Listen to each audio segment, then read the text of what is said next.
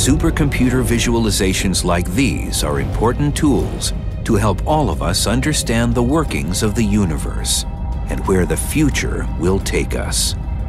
The simulations where we can actually play how a galaxy cluster evolves over billions of years always leave me breathless. It's amazing to watch cosmological time play in these beautiful, elegant simulations. Here's how the supercomputers do it. They start with something that scientists call the n-body problem. N stands for the number of bodies. The bodies are planets, stars, or galaxies. And the problem is to do some simple math to figure out how Isaac Newton's basic laws of gravity make the planets or stars move in space. Such simulations are remarkably powerful ways to study how complex systems like clusters of galaxies and galaxies evolve with time.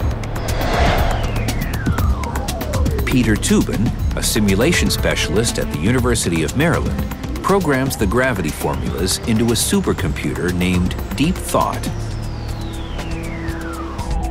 It's easy, for instance, to figure the orbit of a planet around a star. That's called a two-body problem. A college math student can do it in a snap. But suppose you have to work out the motions of a swarm of stars in a star cluster. The n-body problem is a little bit like a juggling act. If you have a two-body problem, here we have one ball. I can do one ball relatively easy, but I'm not a juggler. I don't know if I can two balls. Oops. Well, clearly I cannot do two balls. And it takes a lot of effort and interpretation by the brain how to correctly juggle two balls. Now imagine that we have to do three balls or four balls. I cannot do that. There are people who can do that. But the complexity ends at some point. Nobody can do 20 balls. Surprisingly, the math behind the problem is fairly easy. But the reason you need a supercomputer is that there's just so much of it to do. It's pure grunt work. All right, guys, ready your position. As Toobin's students demonstrate when trying to do it for 12 stars without a computer. Number 1 is at 6-4. Number 2. 2 is at 3-4. Number 3. 3 is at 2-4. In calculations like these, each star's starting position gets coordinates on a chart. Number 8 is at 4-4. Each star also gets its own speed, and the rest is up to the students. Using Newton's laws, they have to figure out how each star's gravity acts on each one of the others to determine where each star's position will be at the next point in time. Number 1. These students would need to work for 300 years non-stop to do what a supercomputer can do in 1 second. Calculations for galaxy clusters ramp up to millions, even billions of n-bodies. But fortunately, supercomputers are increasingly available to astronomers, eager to simulate the past, present, and future of the universe. The current state-of-the-art supercomputers are actually off-the-shelf computers that you and I use at home, desktop computers. The only thing is we put them all together. They're easy to build, they're cheap to build, so there's many available.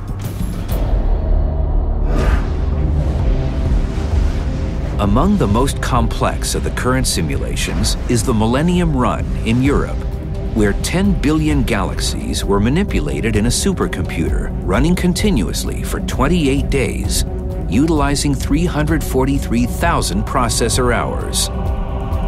One result is a remarkable 3D fly-through across 2.4 billion light-years of space, showing hundreds of millions of galaxies clumped together in clusters along vast strands of dark matter. Using supercomputers, scientists not only study the past, but they can predict the future of the universe.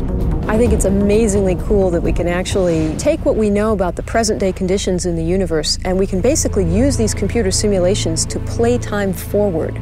We can use this to extrapolate what's going to happen to us in the end.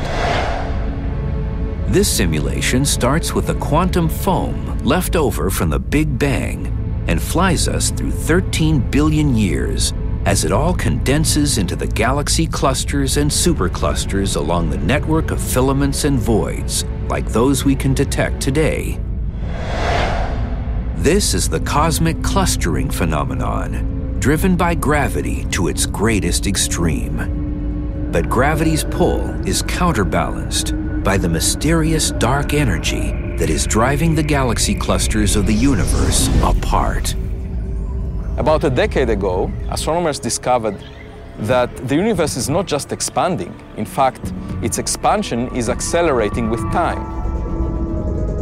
Gravity will keep galaxy clusters together only on a local level. Our local galaxy group will coalesce into one super galaxy, but all other galaxies in the universe will race away from us. 100 billion years from now, this corner of space will be left virtually in the dark. As soon as the distant galaxies around us will expand away and reach the speed of light, even light from them will never be able to reach us anymore. And so these galaxies will expand into vast regions of space and disappear from view. Our galaxy will be an island embedded in darkness. Clouds of gas will continue to form into star clusters nearby, but astronomers of the future will see nothing in the sky beyond the borders of our own galaxy. Unless the work of today's cosmologists is preserved, there will be no clues to tell them that there was once a Big Bang and a cosmic expansion. Nothing to let them know of the vast existence beyond, the place we know today as the universe.